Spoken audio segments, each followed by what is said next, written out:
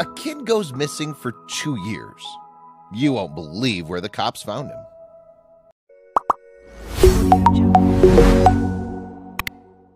Ending a relationship between a married couple is synonymous to heartbreak and sorrow. Yet things get even more complicated when kids are involved.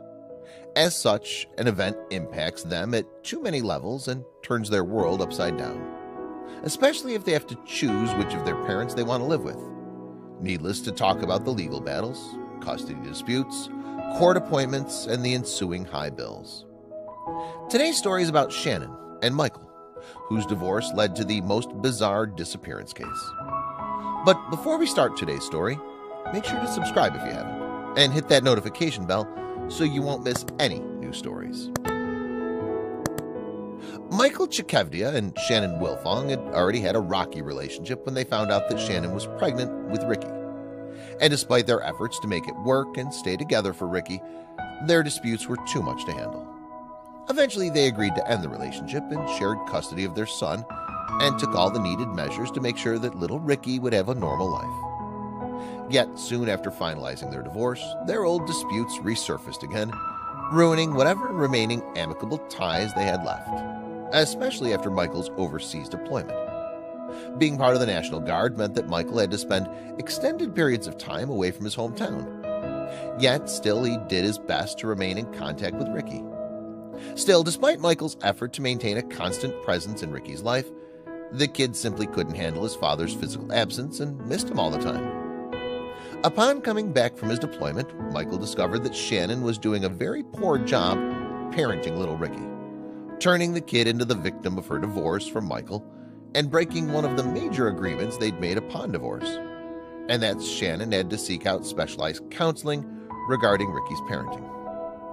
The fact that pushed Michael to sue Shannon for breaching their custody agreement and to reclaim his right of visiting Ricky on the agreed-upon dates. Yet Shannon didn't show up to court, and the judicial decision granted Michael temporary custody of his son. Yet when Michael tried to contact Shannon and bring his son home, he couldn't find them. Both Shannon and Ricky disappeared, and no one knew about their whereabouts. And by November 2007, they were declared missing. And later on, a warrant was issued in the name of Shannon for defying the court ruling, parental kidnapping, and running away with a child of whom she didn't have custody. All of the efforts to find Shannon and Ricky failed. Michael didn't know what to do next, apart from keeping on searching all possible places for his missing child. Meanwhile, Shannon's mother, Diane Dobbs, launched a fully fledged defamation campaign against Michael, accusing him of abusing little Ricky, the fact that pushed Shannon to take the kids somewhere safe away from the abusive father. She even displayed posters on her front yard accusing Michael of being a liar and a child abuser. Diane's relentless efforts at destroying Michael's reputation, instead of looking for her daughter and grandson, made Michael suspect that the old lady was definitely in contact with Shannon, and she had to be trying to hide something. Michael approached the police with his suspicions, and in response they searched Diane's house, yet without finding anything that would help them locate Shannon and Ricky. 2 years passed, and all Michael's unyielding efforts to find his son failed, and he was showing no signs of giving up. Until the day the cops received an anonymous tip that led them to pay Diane's 2-story house one more visit. Yet this time they were determined to scrutinize every inch in search for any clues. As the police were inspecting the house, they moved a wooden dresser aside to make the most unexpected discovery. The wooden dresser was hiding a hole that led to a 12-foot-long, 5 feet wide, and 4 feet tall dark room in which Shannon was hiding with little Ricky. Further investigation revealed that Diane used the secret room to hide her daughter and grandson from the police for the past 2 years.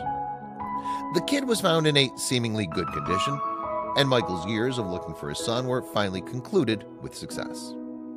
Yet things didn't stop there, as the story of Ricky and how he was hidden away in a 60 feet square dark room for 2 years took the national media by storm, naming him the boy behind the wall. Ricky was so happy to finally leave that dark compartment and step outside Diane's house for the first time in 2 years. In fact, Illinois Police Master Sergeant Stan Diggs said, "We let him out of the car and he ran around like he'd never seen the outdoors." Everyone, including the media, came to one conclusion. The little boy was forced against his will to hide away in a dark room instead of enjoying a normal life. And whoever were the perpetrators, they must be held accountable for this appalling act.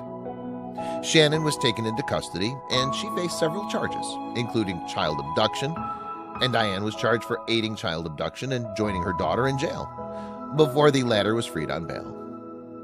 After her release, Shannon tried to manipulate the media in favor of her daughter claiming that Ricky enjoyed his 2 years of house confinement. Yet the kid's condition said that the opposite of that. He demonstrated signs of isolation. Fortunately, the kid could quickly recover from his ordeal soon after his liberation, as he surprisingly reintegrated into social life easily as he was placed into custody of Michael's relatives.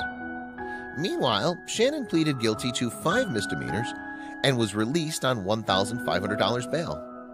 Still, she spent 2 years on probation while Michael gained full custody of his son. Retiring 1 year later, Michael could finally offer Ricky a normal life in a stable home that he was denied because of his mother's irrational actions and decisions. The big question remains, how could Shannon get away with what she did with such a lenient sentence? The judge and the prosecutors who were in charge of Shannon and Diane's prosecution must know that their leniency might be sending the wrong message regarding stance of the law on child abuse and abduction, and how narcissistic people can get away with what they do unpunished despite the negative impact of their actions on the lives of other people, including innocent, helpless kids. Thanks for watching. If you liked the video, don't forget to leave a thumbs up and let us know what you think in the comment section below.